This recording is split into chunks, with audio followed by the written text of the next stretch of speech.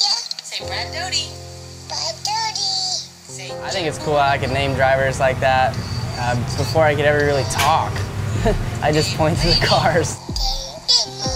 Stevie Smith. I started, I guess my dad built me a fun cart when I was about 4 years old and just played around in that for a little bit. And then started racing outlaw karts when I was 7 in the beginner box stock division and worked my way up through the different divisions in that, and then got into sprint cars when I was 14 years old, and then been running that still, so the last 7 years, I guess. Started racing the K&N East Series last year and won the championship in that with Rev Racing, and then this year I'm running the Nationwide Series for Turner Scott Motorsports. And Knoxville's always, had a special place in my heart, and I'd always wanted to race here for the longest time, and it never would work out where I could find a ride or anything because I was just a local California driver, and nobody really wanted to give me a shot out here on a half mile because we don't have anything like that really in California. Last year was the first time I got to run here with a wing, and was able to do good the first time, but we had a broken front wing, and then so ran a couple more races. Then I won my prelim night during Knoxville Nationals, so that's one of the coolest wins of my career. And no, it was cool standing on the wing and after the race doing the wing dance, I guess, and just seeing all the crowd because the crowd's huge during Knoxville Nationals. So if I could do that again this year, it'd be great. Even on a local night like this, it'd be great.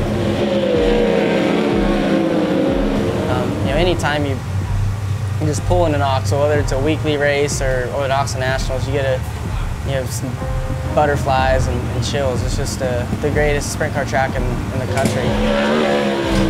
Because this is where the biggest race of the year is, and if you want to have a shot at winning, you need to come here and do a little practicing. So it's tonight works out great because you got double feature night, so you get a lot of racing in, and you can try a lot of different things and learn a lot. So.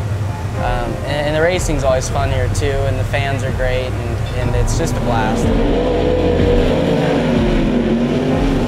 I haven't won a nationwide race yet, but I don't know. I think just because I race so often, and in a lot of different cars, I don't really get used to one thing, and I think that just helps all around. Just racing, night in and night out. You just learn something new every time you're out there, and you're just getting yourself better and better. Young Money Kyle Larson to victory lane! Yeah, I'd put the Nationals above a nationwide run right now.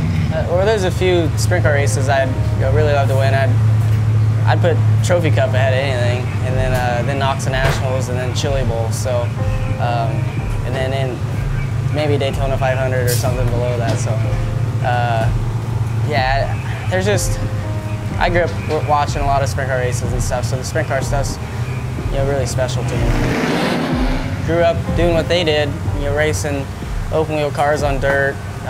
Tony's path and Casey's path was a little bit different, really. I'd say mine's more like Casey's, where we grew up racing wing sprint cars, and then went to Indiana and ran USAC stuff, and then on into NASCAR.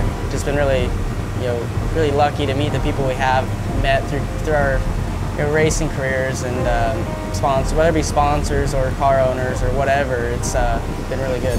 That's probably my biggest goal in racing, is just to be a team owner and give people that haven't really been given the right opportunities or anything, give them a good shot, and because I've been given lots of shots and good rides. I'd love to help out a young guy or somebody who's I feel like has earned their right to have a good ride. But I'd still like to race sprint cars by the rest of my career too. So hopefully have a car for somebody else and a car for me.